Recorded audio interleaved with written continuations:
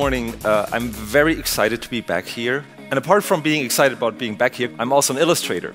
I do pretty much the exact opposite of this. I do that. I spend most of my day pretty much in agony. The worst part is, of course, trying to come up with a concept. I try to approach my work in the sense that I come up with an idea, and then like a designer choosing a typeface or a photo editor choosing the right photographer, then I try to find the right style to really bring this idea to life. And there was this moment when I got my first iPhone, or a friend's iPhone, obviously, and just touching that screen that I felt was so special. And even though technologically it's the same thing as like moving a mouse and a cursor, it almost gets this kind of like this quality of like direct interactions. Like it's a physical experience. I did this thing here, and there you can just like go and swipe.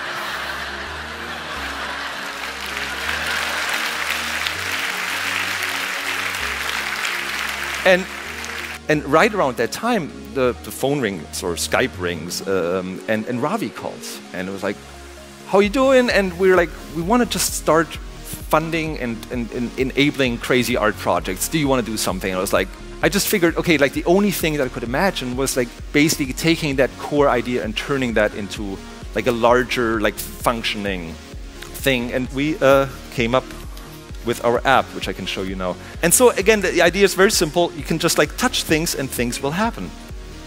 And after a while, I realized it would be more fun if the things actually were connected through these translations. So you have this dog. And one of the great challenges that we had was to make it really without words, that you could just like play with it. There would be no level of frustration, and it's just like whatever you do, it's.